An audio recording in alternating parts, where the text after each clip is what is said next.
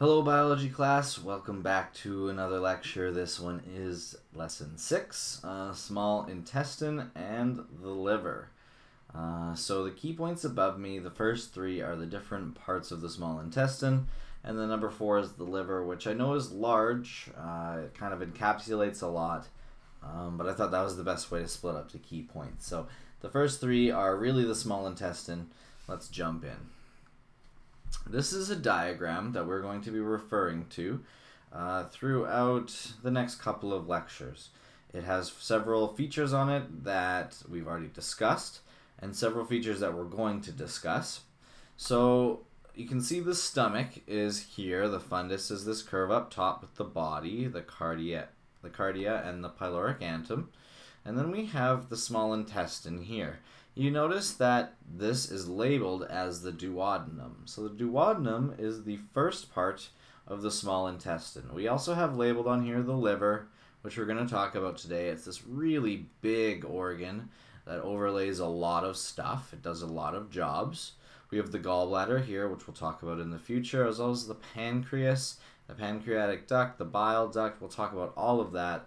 So we'll refer back to this diagram semi-regularly in the next little bit.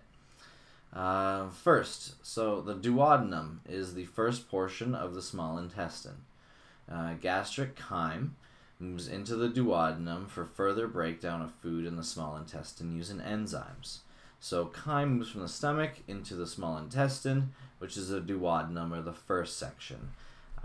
Some different points here for each part is going to be added. So this is the principal site for iron absorption. So you need to be able to break down meat into its very tiny parts in your stomach. So it's the principal site for iron absorption. Secretin and cholecystokinin are released from cells in response to acidic and fatty chyme present. So essentially, these different enzymes are released to neutralize the acid. So gastric chyme enters the duodenum, iron is absorbed, and different acidic portions of the stuff in your stomach is neutralized so it doesn't hurt your small intestine. The second part is the jejunum, and that is the second key point. The interior surface of the jejunum is covered in finger-like projections, and we are going to talk about that again more in another lecture. But these finger-like projections are called villi. And these villi increase the surface area that is available to absorb nutrients from ingested foodstuffs. So once you eat food, you're going to break it down into these tiny, tiny pieces, and then your body is going to work really hard to absorb it. So it needs to increase the surface area within your intestine to absorb stuff.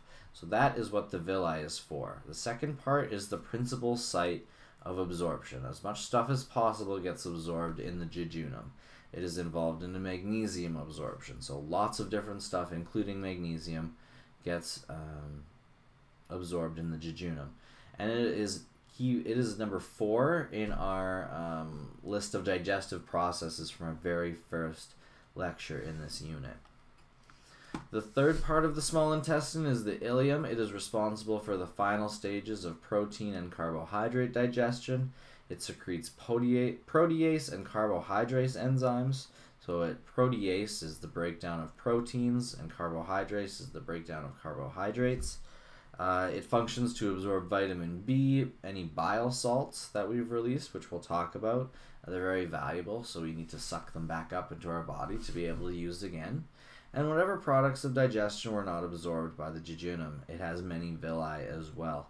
So it kind of is very similar to the jejunum in the structure, where it has villi, and it kind of cleans up everything that hasn't been absorbed in the jejunum. So really a lot of the breakdown stuff happens in the duodenum, the first part, and then absorption happens in the jejunum and the ileum. We'll talk about the large intestine in a future lesson after we talk about the gallbladder and the pancreas. But next, let's get to the liver. So we've talked about the small intestine, and the liver needs to make stuff to be able to inject into the small intestine to help break things down. So the liver is the largest glandular organ of the body. It is huge. It is a very large part. It is located in the upper right quadrant of the abdomen. One of its jobs is, to decompose red blood cells. It produces hormones. It helps regulate energy and breaks down carbs. So we're going to talk about the transfer from glucose to glycogen and back to glucose in lesson 9 in this unit, but it is very important in helping store glucose as glycogen and then breaking it down so that you can use it in an emergency. It's very, very important for that.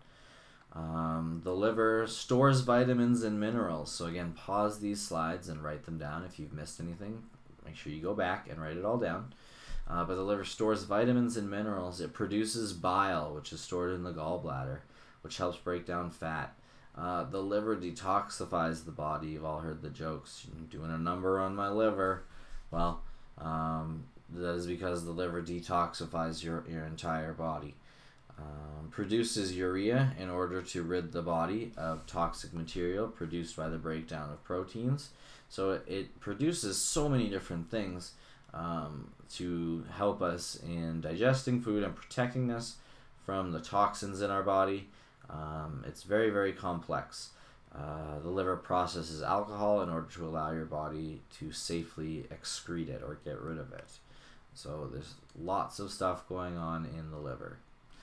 One thing that's important is that we relate the terminology that we're going to be seeing in future lessons, especially in the circulatory system unit, is that the words that start in hepat are related to the liver. So hepat is the Greek word for liver. So the blood that feeds the liver is the hepatic artery and the hepatic portal vein. The hepatic artery feeds oxygenated blood, and the hepatic portal brings blood back from the digestive system so that it can be absorbed and distributed in the rest of our body. So when we see hepatic or hepat, we're automatically thinking liver. If we got a hepatic disease, that's a liver disease. If you have hepatic failure, that's liver failure. Hepatic is always related to the liver.